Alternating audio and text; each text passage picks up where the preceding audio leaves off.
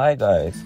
So today I was using this Reddit app and I came down to a question that was by the way from an ID or a page which is called Explain Like I Am 5, and there was a question that was saying, why does the bus driver on school bus get a seat belt but no one else?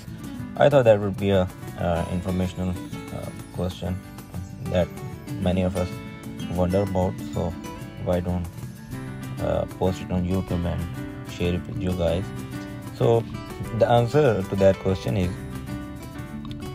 so someone says here, named Ellie McGraw, answers that question and says, those horrible school bus seats are so weirdly shaped and uncomfortable because every single one is basically a fire retardant roll cage. School buses are insanely strong and insanely safe. In a head-on accident, students who are sitting properly basically can't be thrown from their seats because they are so high and so close together. Seat belts on buses may increase injuries because serious school buses problems are more likely to involve smoke, fire, or rapid evacuation, where seat belts delay evacuation than to involve a situation where seat belts would help more than the seat backs.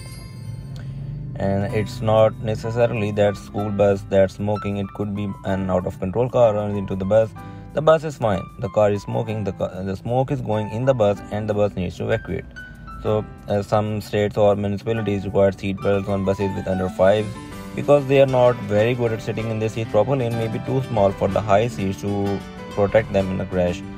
But they then typically also require extra adults on the bus because in an evacuation situation, those kids can't unbuckle themselves and can't evacuate fast enough. But basically the only situation in which seat belts on a bus are better than no seat belts on a bus is for students who cannot position themselves properly in the seat, often due to a physical disability.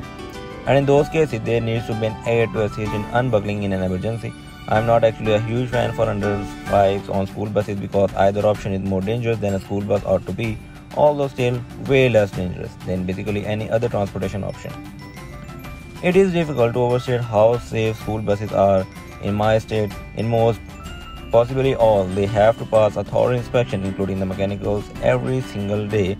They have to pass a comprehensive state inspection by outside inspectors every few months.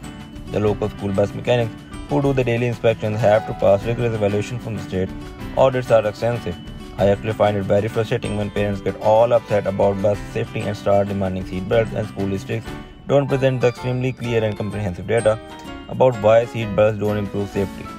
When you explain it and give them all the nice material from the federal regulators, they typically understand why no seat belt is safer, and they tell other parents, but too many school boards are like, fine, shut up, whatever, and so make the school buses less safe in the name of safety.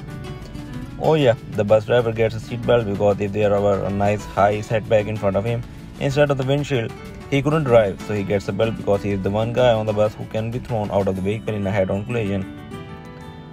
So I think there is a bus driver down there who commented on that as what he said is, as a school bus driver, you absolutely nailed it. A car accident barely does anything to a bus. The most common failure is the fire, smoke, buildup, or any type of evacuation. Seat belts would definitely cause people to die, especially elementary schoolers. Every morning and every afternoon, each driver has to inspect the engine compartment, every wheel and every tire, check the lights, windshield wipers, every emergency exit, fuel cap and DEF cap. Battery compartment, windows and windshield, step brake tests have to make sure the seats are securely mounted to the floor without missing any bolts and isn't cracked. Buses are extremely safe. It's the safest way to transport students to school. And someone down there just commented on that do they really do that?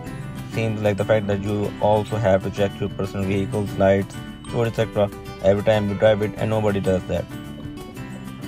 So he replied to that, yes sir, we have a scanner on every bus. We turn it on, scan our badge, then there are tags around the bus, on in the engine compartment, one in the engine compartment, one on each fender of the wheels and tires, one on the back, one on the front, one next to our seatbelt, one up near the first and aid kit and body fluid kit. Then there are 4 students check tags we have to scan after every bus stop. So when we scan the tag, that informs management that we are checking that area. Go too fast and scan them quickly and not check anything will alert the system. So that was all from today's informational video. I'll see you guys in the next one.